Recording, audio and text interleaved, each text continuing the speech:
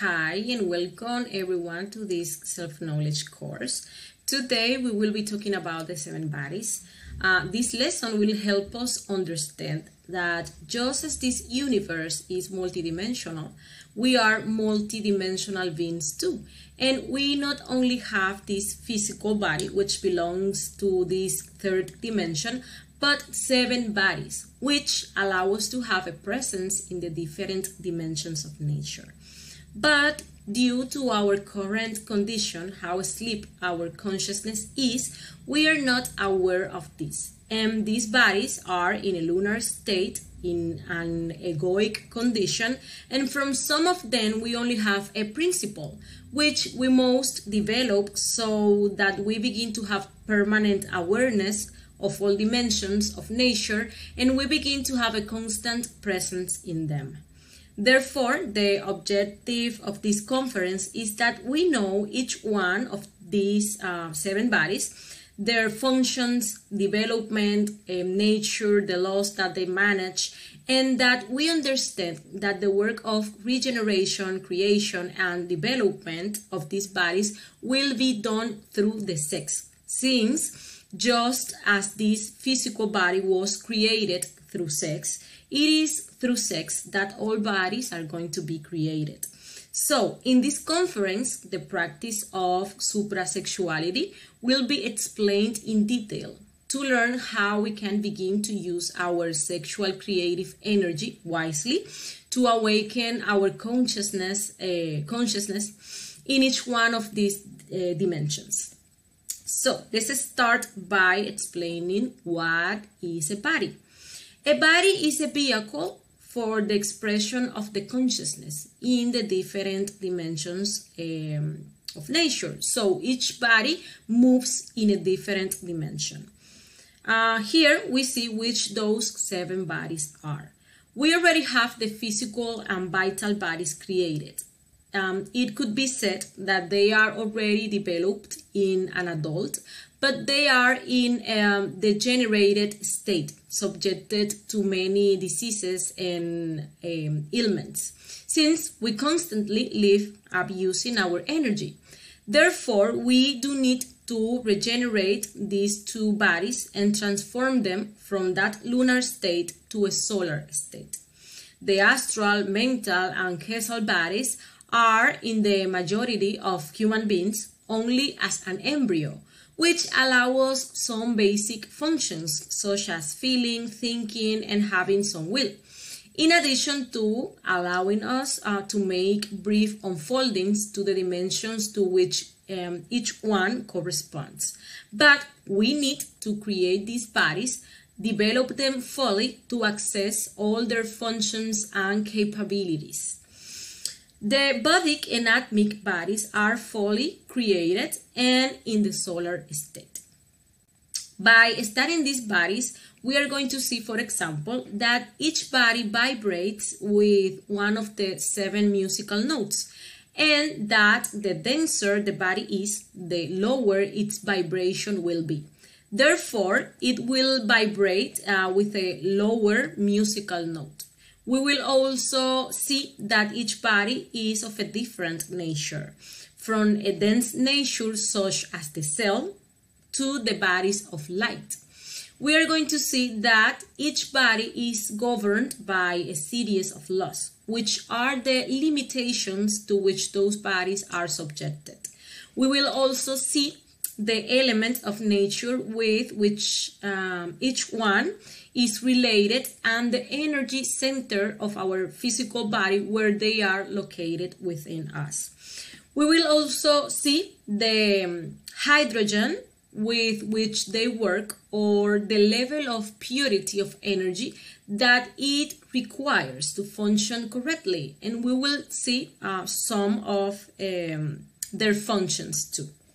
So, let's start by studying our physical body. All of us have a physical body in this third dimension. This vibrates with the musical note Do, which is the lowest of the seven musical notes, since the vibration of the physical body is the lowest and the densest of the 7 bodies. It is cellular in nature. It means it's made of cells. This body is governed by 48 laws and forms what we call our outer world or Earth. It is important to know that the bodies are within us. The physical body is the exterior and the others are increasingly within us. This physical body is particularly important because it is a condenser of sexual energy. So it has the ability to create using the sexual energy. Not only another physical body as the case of physical children, but also we can create our internal bodies, learning to make wise use of our energy and the capacity of energy condensation it has. It is related to our sexual center and manages the sexual creative energy. It works with hydrogen 48, which is related to the 48 laws. It is related to the earth element and therefore with the gnomes and pygmies that are the elementals of the earth. This body is in a lunar condition due to fornication, and we just have to regenerate it because we already have it. So here it is the second body called etheric or vital body. It vibrates with the musical note re, and it belongs to the 4th dimension. This body is the energy that gives vitality to the physical body, and it is the one that gives energy to the physical body for its different functions. This body is governed by the same 48 laws as the physical one, since it is the upper part of our physical body.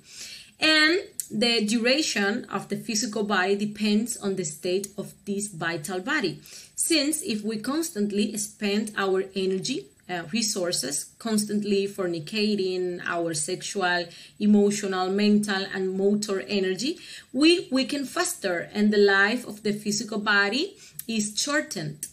This body is etheric in nature, since it is composed of 4 ethers that are chemical, light, reflector, and life. These ethers regulate our different organic functions. For example, the chemical ether regulates the assimilation of substances in the body, the functions of our internal organs and glands too. The ether of light regulates the functioning of our external and internal sensory perceptions, that is, the correct functioning of our senses. The reflector one regulates our processes of imagination, concentration, and will. And the ether of life regulates the reproductive capacity of the physical body. Any irregularity in these ethers due to the wear and tear of this body or due to karma, since this body is related to the instinctive center, that is the one that manages our karma, will result in one of the many diseases that we usually have, since this vital body watches over the health of our physical body. This body manages our waters and therefore the undines and nereids, which are the elementals of water. Its physical seat is in the instinctive center in the sacrum. It produces vital energy since it is the tetra sustainer of energies. That is to say, it gives energy to our different centers and deposits the energy in the sexual center to create. It works also with hydrogen 48.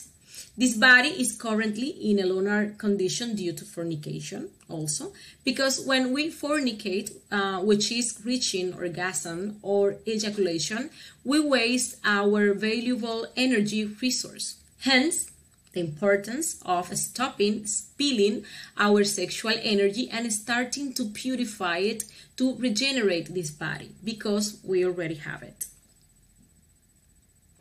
We also have a principle of the astral body which vibrates with the musical note Mi. It is molecular in nature. That's why in the astral we can go through walls, or we can stretch any part of the body, and it stretches and then returns to its original state. This body is subjected to 24 laws, half the laws of the physical body, and uses hydrogen 24. It is in the 5th dimension or emotional world and works with emotional energy. In us, this principle of the astral body allows us to have the ability to feel. This body manages our inner fire and is related to the fire salamanders. This body has its seat within us in the emotional center at the level of the solar plexus. It is currently in a lunar state. A few human beings have it, and therefore we must create it.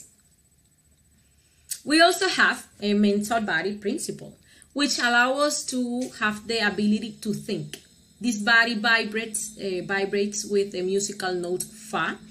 It is atomic in nature, so since it is made of atoms, it is more subtle and lighter than the astral.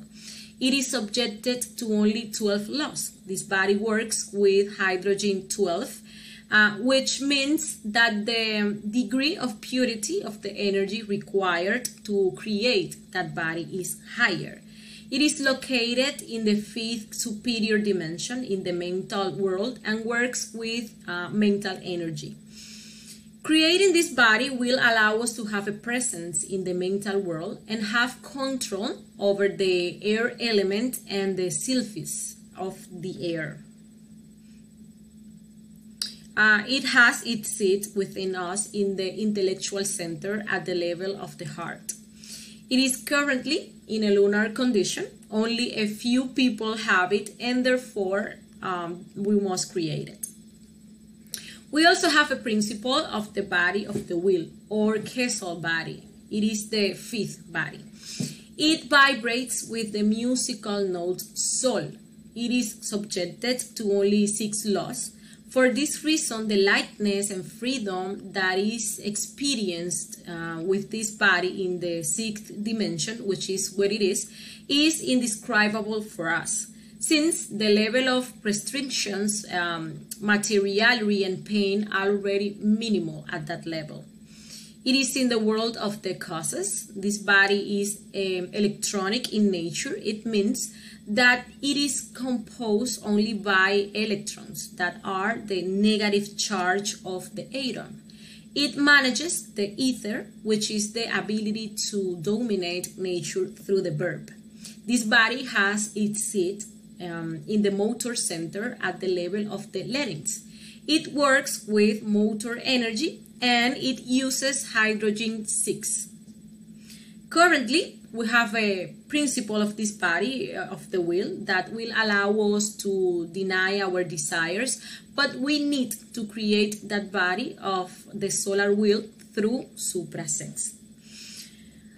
We also have a body of consciousness. This is in a solar condition, which means that this body did not fall when the fornication took place. Therefore, it is fully developed. It vibrates with the musical note La. It is subjected to 6 laws, the same number of laws as the Kesel body, and it is magnetic in nature. It is made of protons, which are the positive charge of the atom. This body is our divine soul. Having already created our Kesel body that represents our human soul, we have the right to unite with our divine soul, which we do not have to create because this body is raised and in a solar condition. This body is in the sixth dimension or bodic world. It manages the Akasha. This is a faculty that allows the master not only to dominate nature through the word, but also to create through the word. This body has its material seat in the superior emotional center in the pituitary gland. It is found raised in all human beings, and it's just waiting for us to do the work of creating the first 5 bodies to merge with him. We have also an atmic body, which is our innermost. It's in a solar condition, which means this body didn't fall either. It is subjected to only 3 laws, and it vibrates with the musical note C.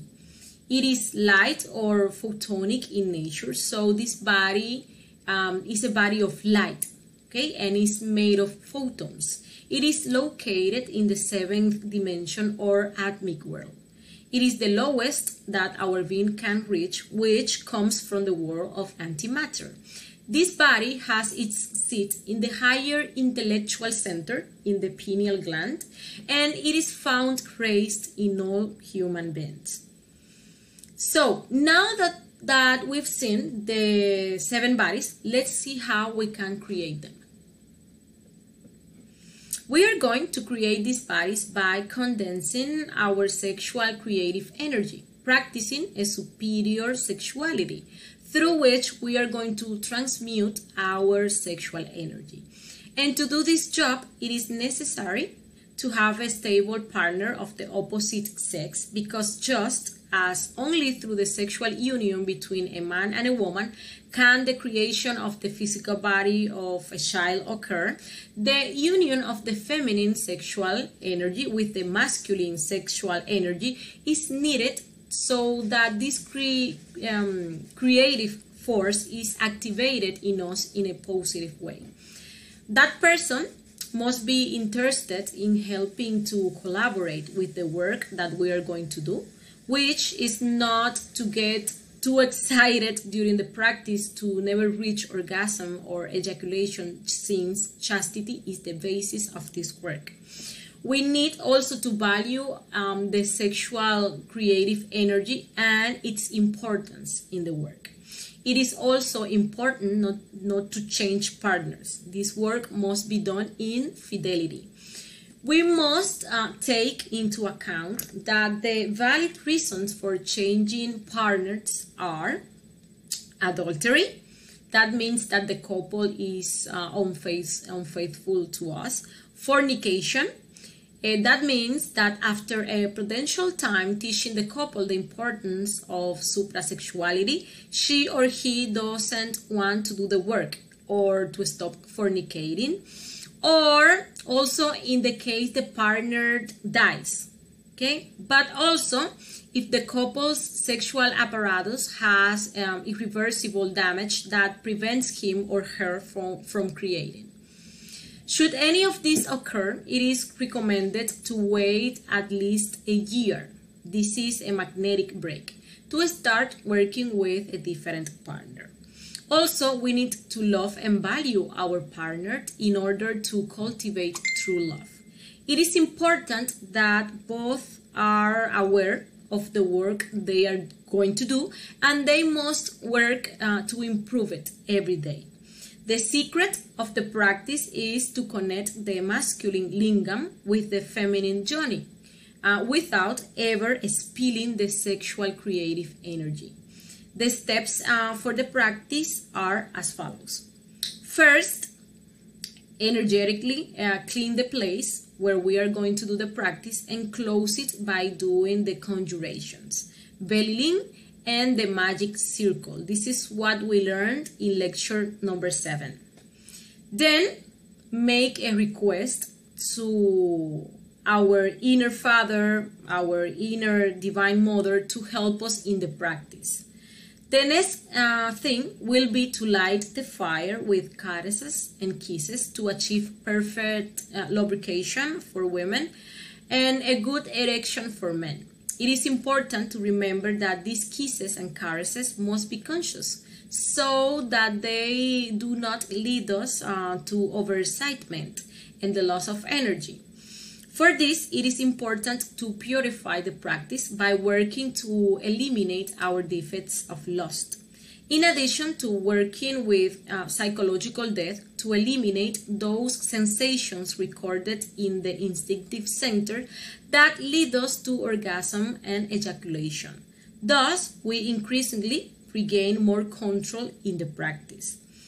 Once a good erection has been achieved in the man and a perfect lubrication in the woman, we proceed to the connection or penetration.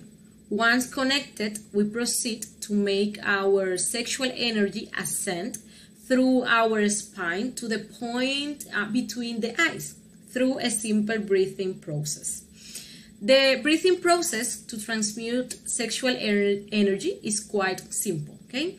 It consists of inhaling deeply and slowly until filling the lungs and then taking the air to the sexual gonads, ovaries in the women, testicles in men. Trying to do this inhalation slowly and deeply, reaching 20 seconds doing the inhalation process if possible. Then the air is retained while imagining all that sexual energy which like a golden thread goes from the sexual gonads to the coccyx, and from there it will ascend through the entire spine to the point between the eyebrows, doing this process slowly too. And once there, the air will be exhaled, making the sound slowly and elongatedly.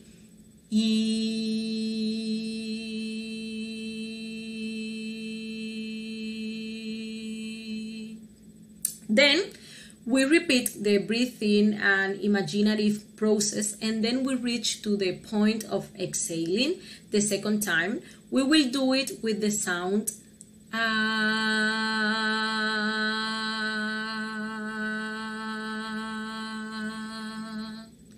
Then we repeat the procedure again, and the third time with the sound O.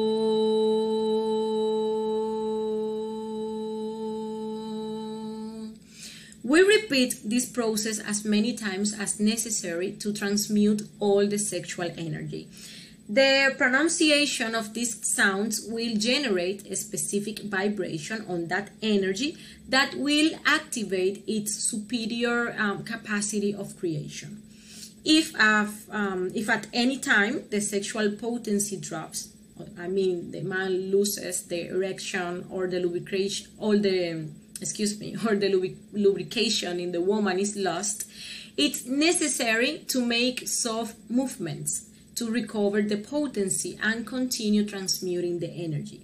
This practice can be extended for as long as the couple wishes, as long as they have sexual potency. As soon as the potency ends completely because all the energy has already been transmuted, the practice ends. We must remember that the success of this practice is to withdraw from it without spilling the sexual energy. It's also very important to keep in mind during the practice having concentration. It's very important to stay focused during the practice and not allow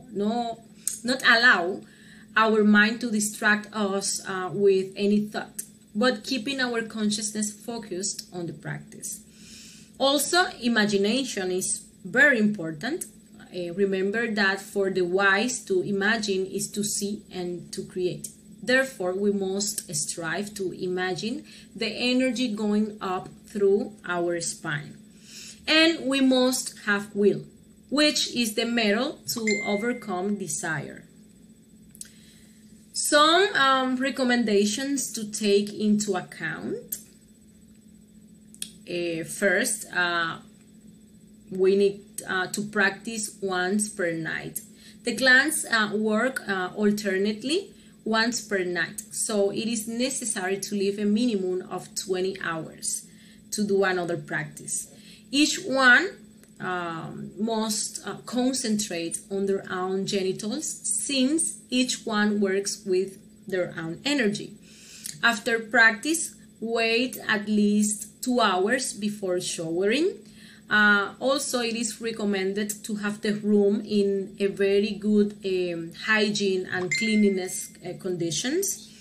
Do not use contraceptives as they isolate and affect the creative power of sexual energy, and we must take into account that this practice is a natural control of fertility, because the success of the practice is not reaching orgasm and ejaculation. The reproductive system, spine and brain must be in good condition. Always remember to only make soft movements so as not to spill the energy. That is, so that a sexual fall does not occur. It should not be practiced during the menstrual period. 7 days must be respected. It should not be practiced during pregnancy or lactation. And remember to have patience and perseverance to control and eliminate the defect of fornication. Also, remember that an act of love feeds on love. With this practice, you will discover the true meaning of making love. So, thank you all very much for joining us on this topic. You can leave any question or comment in the comment section.